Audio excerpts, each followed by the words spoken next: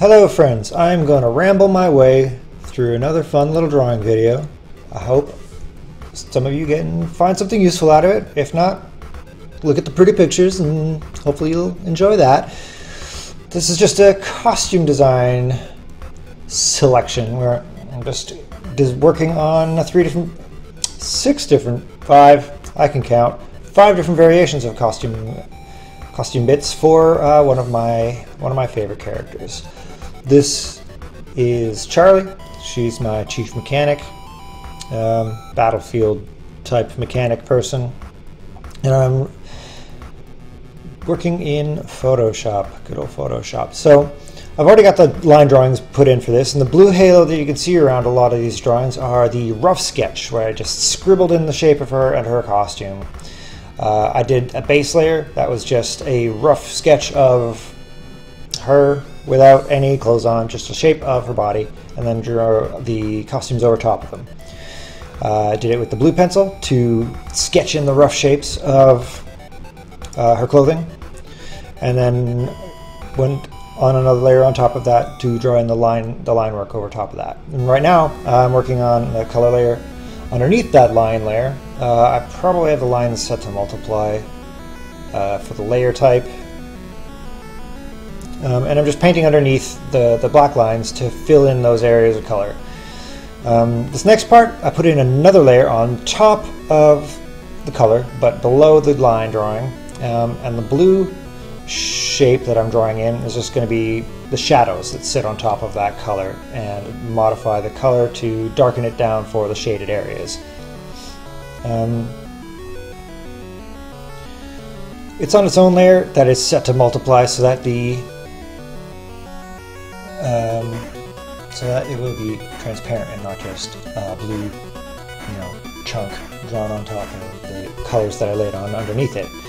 So it'll add its layer, add that blue color to the previously established base colors underneath it. I will also end up turning down the opacity on that so it's a little lighter, not quite so heavy, solid blue addition to the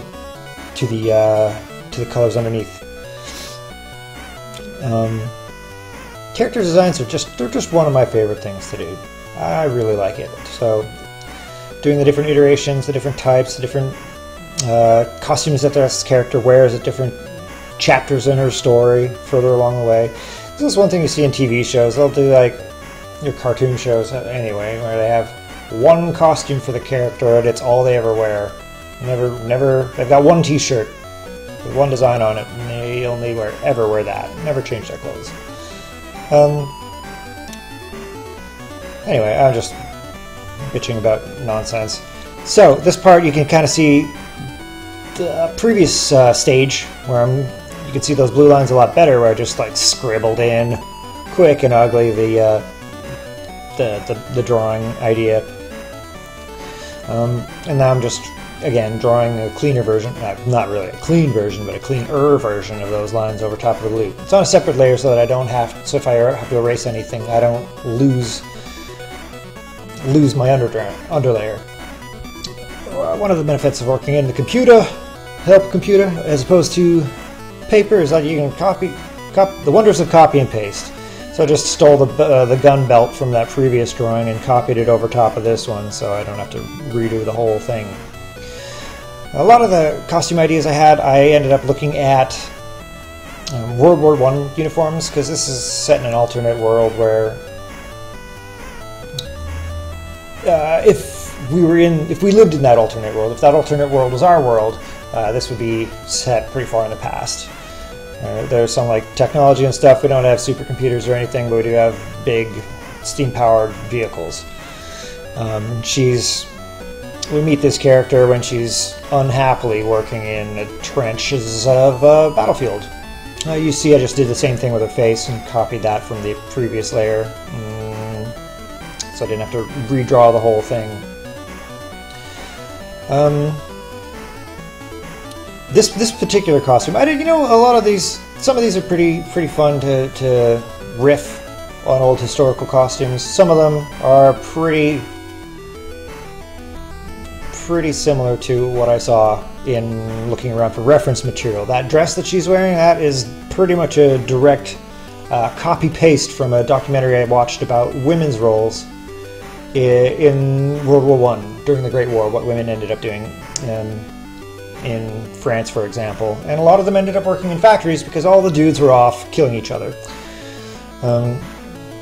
So that costume it's funny because you'd end up having girls or women wearing a dress while working on a steam locomotive, because that's practical. Why not? But this was a long time ago, so if you're not wearing a skirt, then you're breaking some taboo, some nonsense anyway. For this part of the coloring, I definitely changed it up a bit, so I just drew the outline of whatever big colored shape I was using, and then use the freaking paint bucket to fill it in.